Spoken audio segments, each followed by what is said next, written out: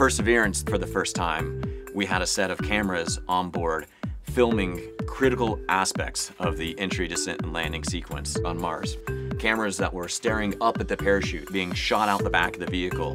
Don't blink, because in a fraction of a second, the parachute is out behind the vehicle and it inflates to something that is 70 feet in diameter, slowing the vehicle down from about 2,000 miles an hour down to about 200 miles an hour.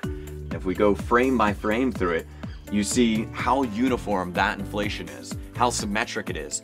The more symmetric it is, the more even the stresses are distributed around the parachute, and the more comfortable we feel the parachute can survive such a crazy, chaotic inflation, ultimately generating the tens of thousands of pounds of force that are going to be necessary to help slow this vehicle down.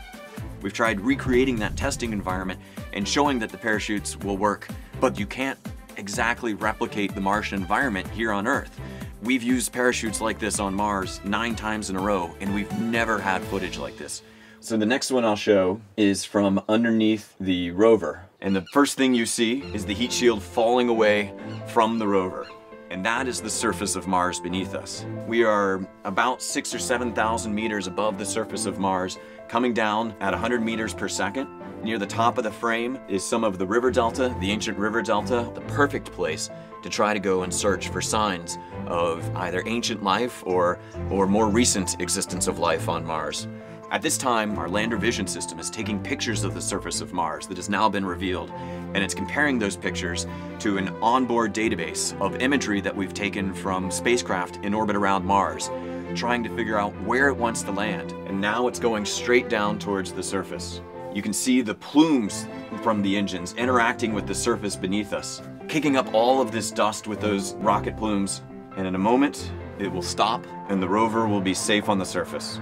But wait, there's more. This is from a camera that is on the sky crane itself, on that rocket backpack that is helping lower the rover towards the surface of Mars. It's looking down at the top of the rover. As it's lowered down to the surface of Mars, it falls away, lowered on those tethers. The wheels are deployed. Last one I'll show, we're gonna look at a camera that is on board the rover, looking up into the sky crane. That's the sky crane. So the rover is being lowered beneath the sky crane.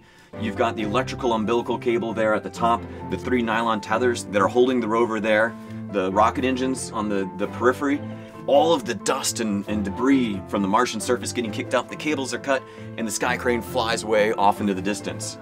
I've hit replay on this movie probably 200 times in the past 2 days, and I still get giddy every time I see it. Just insanely awesome footage that, you know, James Cameron, eat your heart out. Footage that really underscores not just how challenging some of this is, but how well it worked. Affirmation that some of our guesswork was pretty dang good. Maybe we'll see things that we didn't expect, and we can use those to refine and update our modeling, our assumptions, our algorithms, to make the next generation of spacecraft even more capable. You undertake something like this knowing that it won't always work perfectly. You have to have some level of humility. No single person can do this.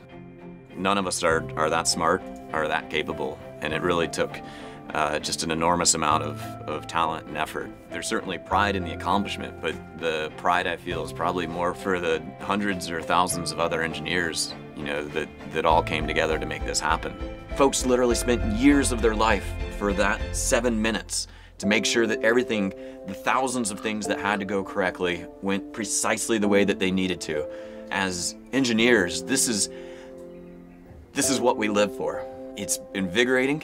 And honestly, I'm ready for the next one.